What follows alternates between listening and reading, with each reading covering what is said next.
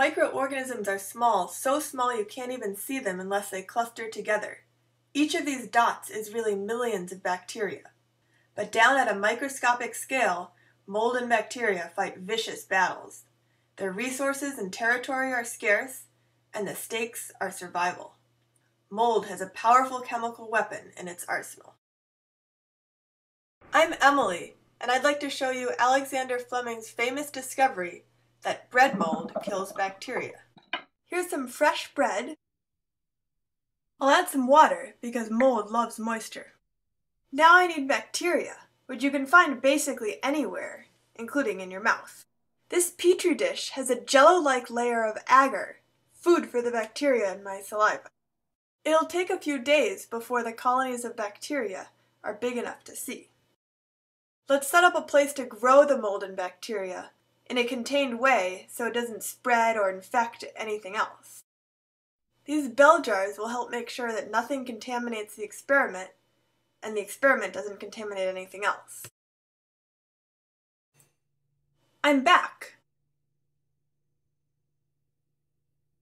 Wow, there's a lot of bacteria.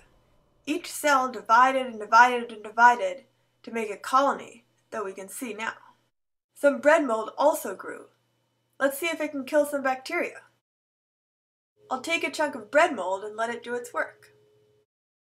Legend has it that in Fleming's original experiment, some mold from his lunch sandwich accidentally dropped into his petri dish.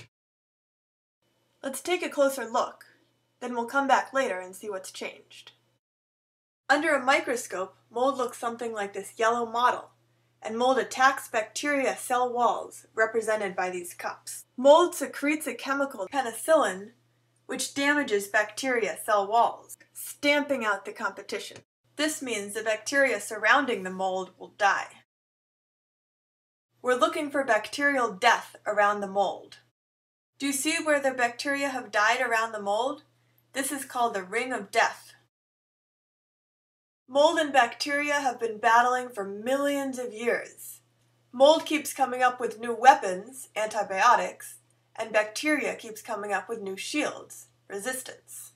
Alexander Fleming, after treating wounded soldiers in World War I, was the first person to realize how useful antibiotics are for treating infection. Today, we remember him for his discovery of penicillin. I think his experiment is really neat, and I hope you do too.